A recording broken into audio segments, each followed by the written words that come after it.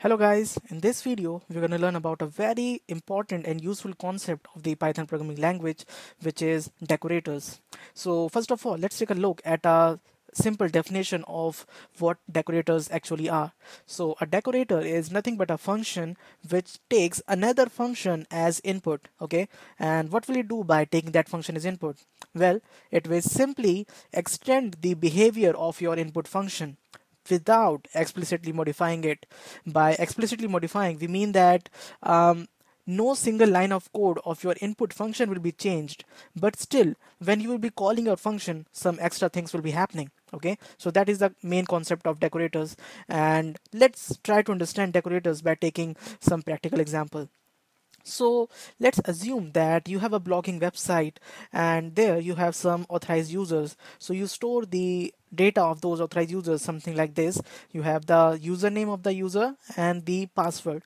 Okay, so I know that nobody will be stored it like that, but just for simplicity, we are trying to assume that yeah, your blogging website has some authorized users and their data is stored in a dictionary like this. Okay, so now you need a basic functionality in your website, which is to get the blogs. Okay, and you want this function to be protected. By protected, I mean that you want only authorized users to be able to get the blogs. So if you have written a function called get blogs and you want authorization, you will be taking the username and password from the user, and you'll be checking if that user is authorized or not before giving them the real stuff, which is the blogs here, right? So first of all, you'll be checking if username is present in your authorized users keys, the keys of that dictionary.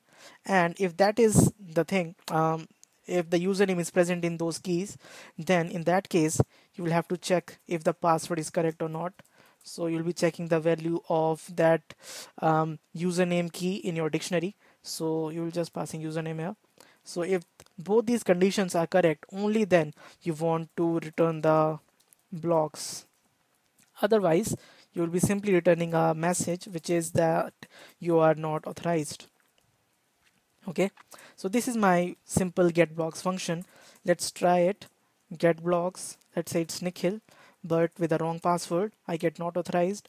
Correct password, I get blocks, right? So this is how my get blocks function is working right now.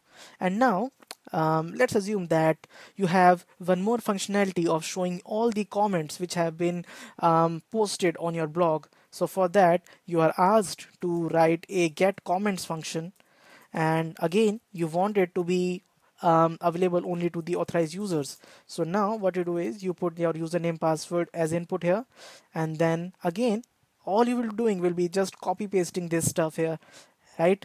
And just removing this part, and you will be returning the comments. That is the only difference, right? So now let's try to understand that we are just trying to repeat our code here, because anytime I'll be asked to write a new function which will be available only to the authorized users, I'll be just copying this logic again and again. Yeah, but that's a lot of typing, you can say, because you're just writing the same logic again and again, which is not correct. You need to be concise, right? So for dealing with this, I think we can use decorators here. How? Because we have just understood the definition of the decorators. A decorator is a function which will be taking another function like the get blocks or the get comments function as input. It will be providing some extended behavior like this authentication part to your function without explicitly modifying it, which means that the main behavior or the main function of your input function will not be changing, right? So that is the thing. So let's just try to understand how this can be done. So let's say I write a function called authorized, okay, which takes another function as input. So let's say it will be taking a bare function get comments as input like this, right? So this is my get comments function, and now I want to provide some extra behavior to my get comments function. So how can I do that? So basically I have to return a new function as output when my authorized function is called, and that new function will be having some extended behavior, right? So that extended behavior function, I call that a wrapper. So I just define a wrapper, and that will be also taking the username and password as input, just like the signature of my input function. And then what will I be doing? I'll be just doing this stuff again, right? But the only difference is that the function is now a variable. So now I can just put here func, which was being passed to my authorized function already. So return func with username and the password. That's it. And finally, I'll be returning this function, return wrapper. Notice that I'm just returning the function, not I'm not calling the function here. Okay, so a function object will be returned here. So that's it. And now let's try this authorized and passing the get comments function inside it. Let's see what we are getting in return. We're getting a function as output whose name is actually, you can say, wrapper, or you can say that it's an instance of this wrapper function, and this function takes username and password as input, right? So now you can just understand that, yeah, when I will be calling this function, actually this stuff will be happening, in which first of all the authentication part will be done, and after that my actual function, which is get comments, will be running, right? So that is the thing. Let's try to run it now.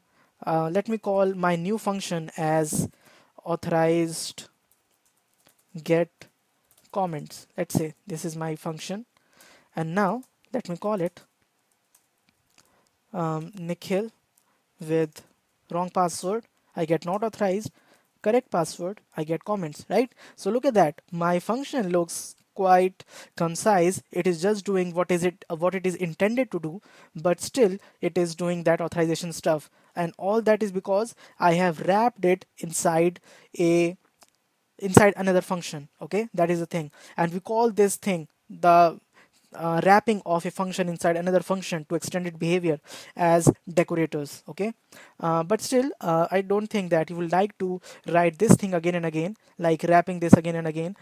We have a very sweet syntax for doing this, for defining the decorators for our given function, and that is called pi syntax, in which all you have to do is put an @ symbol and then just write the name of the function which you want to wrap this input function with. So that is what I'm going to do here, authorized. That's it. And now let's try to run our get comments function only. So I'm now just calling get comments function, but since I have already defined that it will be wrapped by authorized function, it will be doing that stuff as well. So if I get wrong password, not authorized, and correct password, comments, right? So look at that, how sweet it is looking right now. You have a simple get comments function, you have a authorization logic, and you just wrapped your get comment function with that by defining that you are using a decorator here for this function, and now you are just simply calling get comments, right? And it is already authorized without specifying that explicitly in the function itself, right? And now I can do the same thing for my blocks function as well. Return blogs, right? So let me just uh, define a decorator for this function, which is again authorized, right? And now if I just try to run get blogs, I get blogs, wrong password, not authorized, right? So this is how you can use the decorators for extending the behavior of any given function, and this was a quite practical example where you saw that why we may need it, right? So this was my first video on decorators. I'll be posting a few more with some more concepts, and if you still have any doubts, you can post them in the comment section below. That's it from this video. Thanks for watching.